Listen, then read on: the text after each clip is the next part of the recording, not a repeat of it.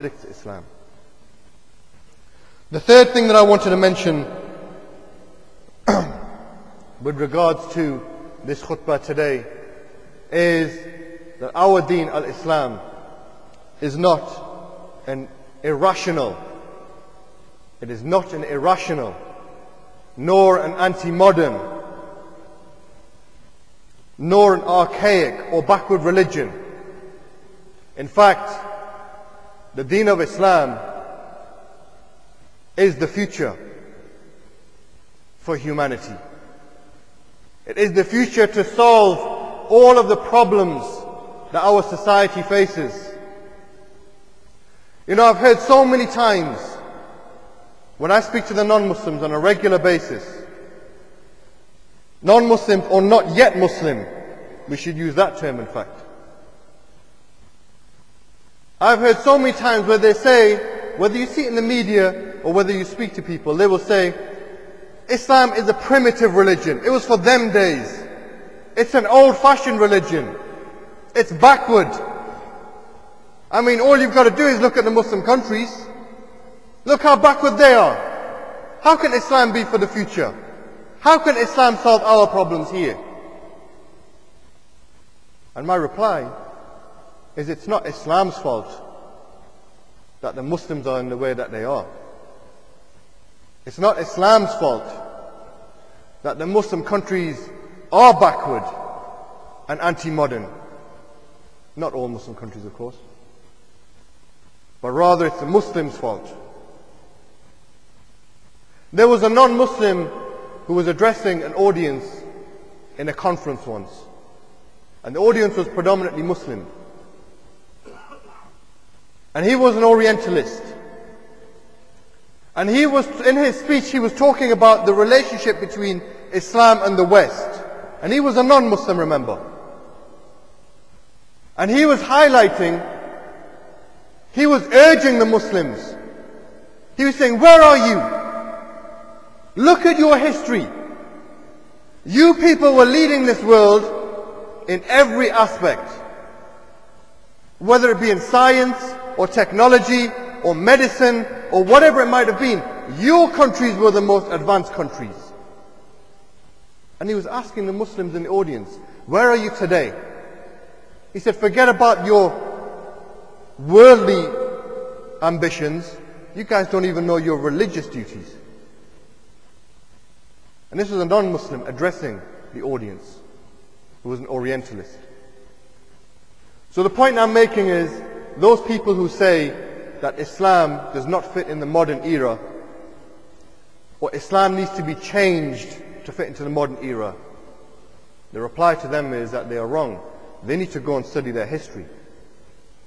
You need to go and study your history. All we've got to do is go look back at Muslim Spain. It wasn't that long ago when we were the leaders in everything. And in fact, the West today, much of what they take from, they're advanced in their science and technology, but their fundamentals are from where? Where did they take their science and technology from? They took it from us. They took it from us, the Muslims. How did we end up so backward and so behind? How did they overtake us? The reality is, well, there's a number of reasons why, but the reality is, the first one, I believe, that the majority of us left our deen. We moved away from our deen and making that our priority. We left submitting to the will of Allah. We left our submission and surrender. We started chasing this dunya and trying to be apologetic and appeasing the non-Muslims and trying to be like them, rather than them trying to be like us. So we need to address ourselves and check ourselves, because we are the example for the non-Muslim. But Islam is not an irrational religion. Islam is very much a logical religion. Islam is for human progress. It's for taking things forward. And is not a backward religion, as some people might have you believe. But we also believe with that comes, and our religion is based upon revelation from the creator of human beings, that we have an infallible source of guidance. There is no error in that. It is not man-made and is not done by trial and error. Rather, we have very clear guidance, but only if we return back to it properly. The fourth point that I want to mention today is that our religion, our Islam, is not an intolerant work. It is not an intolerant work. In fact, quite the opposite. Islam is about living and let live. Islam is about bringing about peace in society. It's about bringing about peace in society. And we do not accept coercion and aggression. Rather, Islam is about bringing that positive influence in society that makes the society a better place.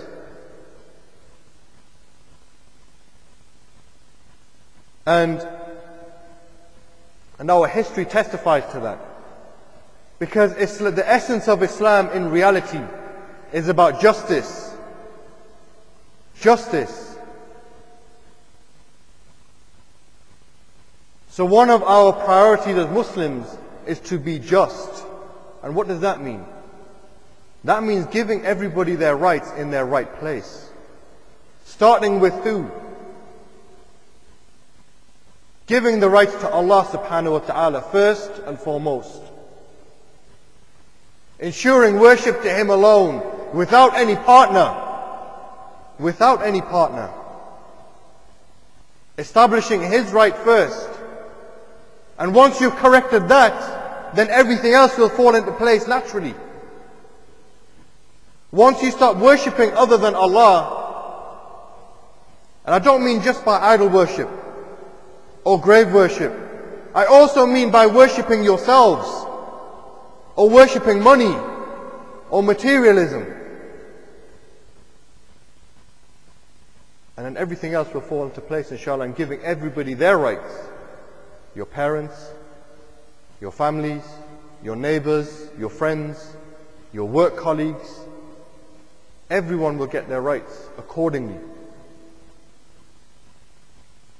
And history testifies to this, that this deen of Islam is not an intolerant deen. Because the basic principle of this religion, and if we learn this principle, I am sure that we as Muslims can bring about this positive change in society. We'll be motivated to do it. And the principle is that Islam is not about just the rights of the individual.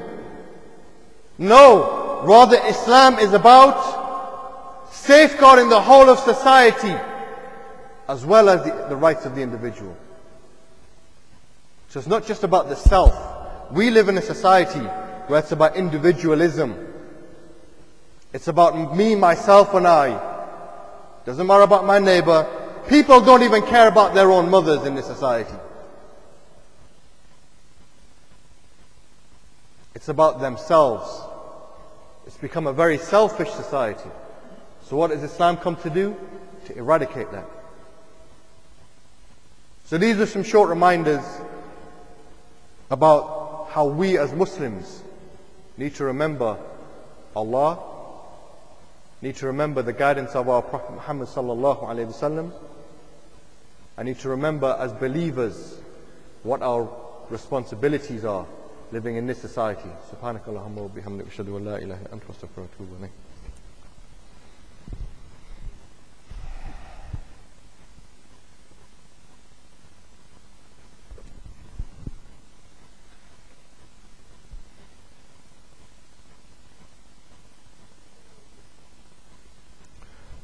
إن الحمد لله والصلاة والسلام على رسول الله.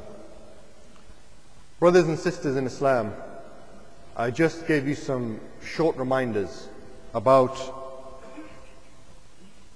the responsibilities that we have as Muslims living in this society, and a few reminders and clarifications along the way about what we should be believing as Muslims.